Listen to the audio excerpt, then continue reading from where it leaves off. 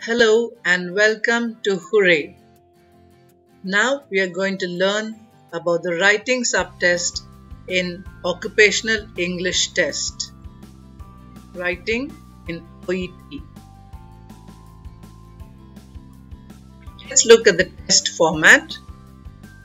You have a total of 45 minutes to complete your writing.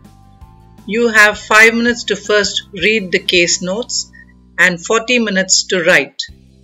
You can write approximately 180 to 200 words. You need to read the patient's case notes before you begin to write. You have total marks of 500, which are given as grades of A, B, C+, C, D, and E.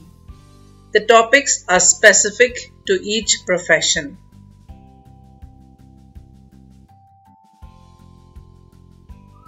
Let's look at the strategies for writing the letter.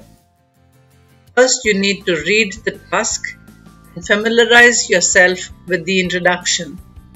Look at what sort of letter it is and understand who you're going to write the letter to. Start with who you are in relation to the patient. Spend about 30 seconds looking at the writing task. Understand the relevance. Scan the case notes actively. There is a strategy called POWER strategy. POWER stands for plan, organize, write, edit, and review. Identify keywords, phrases, and information in the case notes. While making notes, use note form and do not write long sentences. You should complete your letter at least 3 minutes before the end of the time and spend the last 3 minutes to review and edit your letter. The letter has to be of a formal tone. You need to use medical terminology wherever relevant, which means when you're writing to another healthcare professional. But avoid using medical terminology when you're writing to lay people. Think about your response. Do not use note form in the letter. You have to write in paragraph format.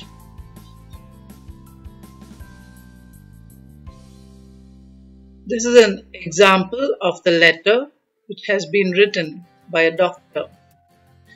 The format goes like this. You have to maintain left alignment, which means every word of every paragraph has to begin on the left margin. You have to begin with the address, then the date below it, after which comes the salutation or greetings where you say dear Dr. Roberts or dear so and so, dear madam / sir.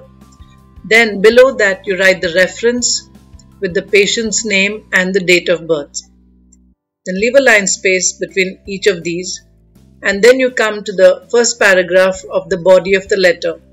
In the first paragraph, you need to clearly state the purpose of the letter.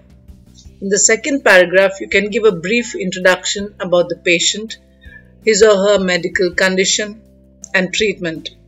In the third paragraph, you can give the past medical history and or the social background of the patient. In the fourth paragraph, you can give the current condition and what treatment is being administered to the patient.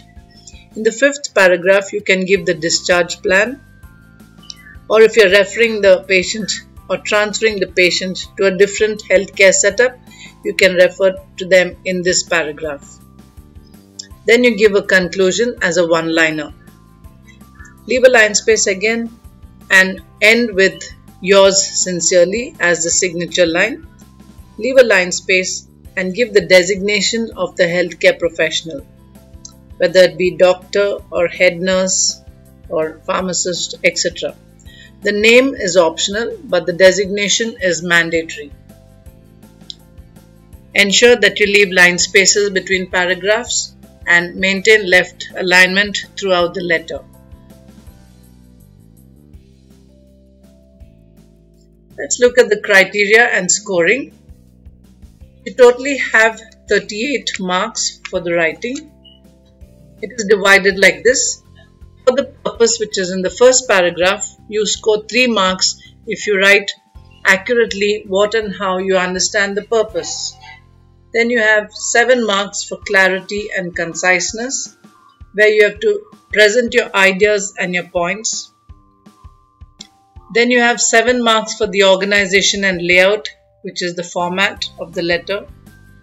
You also have 7 marks for the content, which covers the relevance and necessary case notes. You have 7 marks also for genre and style, which covers the tone and usage of medical jargon depending on what kind of letter you are writing. Then you have the last 7 marks for language skills, which cover grammar, spellings, vocabulary and punctuation.